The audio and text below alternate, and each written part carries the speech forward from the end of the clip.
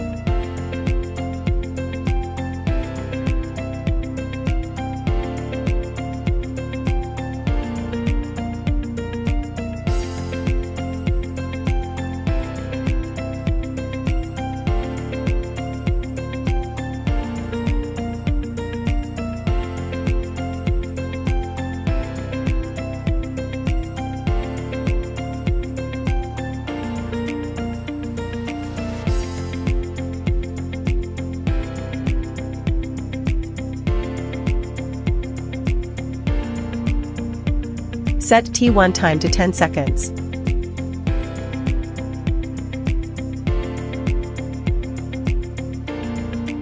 Set T2 time to 13 seconds. Set T3 time to 15 seconds. After powering on, the first set of time loads will light up for 10 seconds. Enter the second set of time after 10 seconds, both loads are disconnected. Enter the third set of time after 13 seconds, and another load is powered on.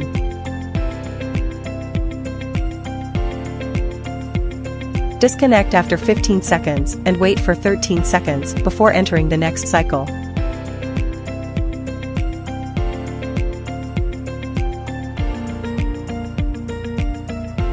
When we press the button to give an S signal, the timing will stop. Release the button to continue timing.